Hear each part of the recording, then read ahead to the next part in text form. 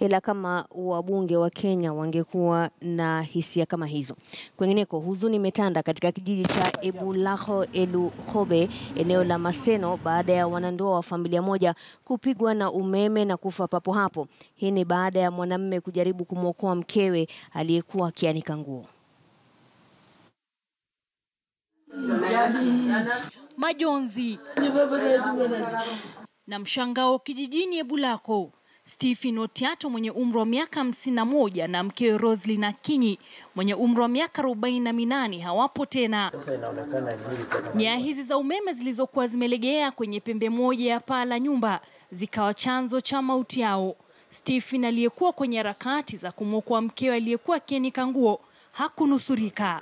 Mama alikuwa anapika chai, but alikuwa na tawi lingine ameshika kwa mkono. Alikuwa anakuja kuanika kamba hivi kwa kamba hapa. Sasa ile process alikuwa anaanika hiyo akapigwa shock, then akaanguka na huku kando. So tukasikia kelele, ndo my dad was in the bedroom, akakuja but alikuwa amejifunga na towel, so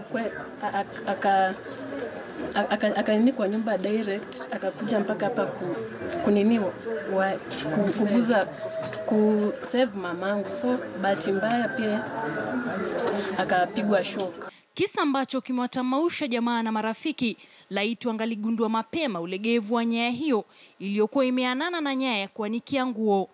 Juhudi za kuokoa marehemu zikagonga mwamba. Stephen alikuwa amegombea nafasi ya wakilishi wa wadi kwenye uchaguzi uliopita katika eneo hilo, ila hakufanikiwa.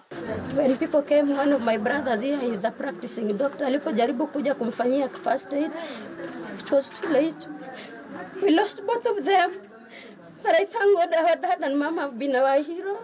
He once served as a counselor.